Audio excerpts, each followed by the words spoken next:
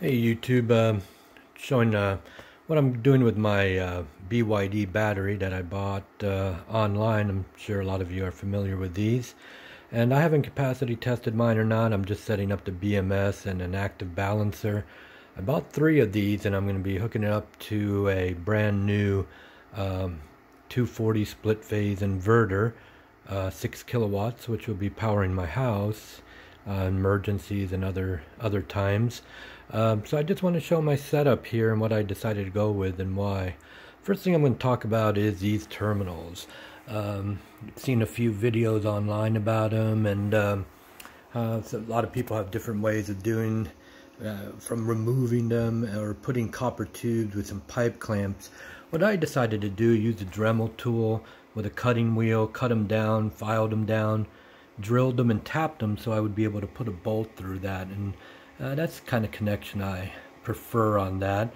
And you know, put fuses on there and the like. So the wiring I'm doing for the BMS and the balancer, use this type of balancer down here, seems to be doing a pretty good job.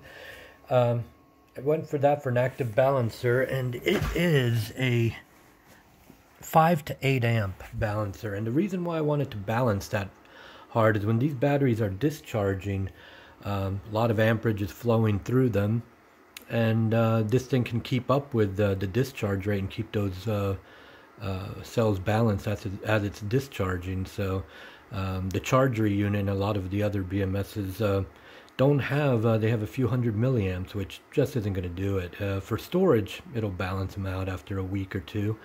But for more use and better output capacity from your batteries, you need to go with something like this.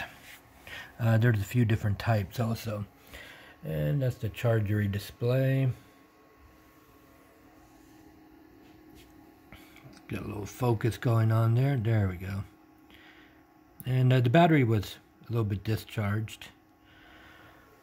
And so I used the wiring, did some, all the wires are the same length to keep the voltages reading about the same. There's some temperature sensors.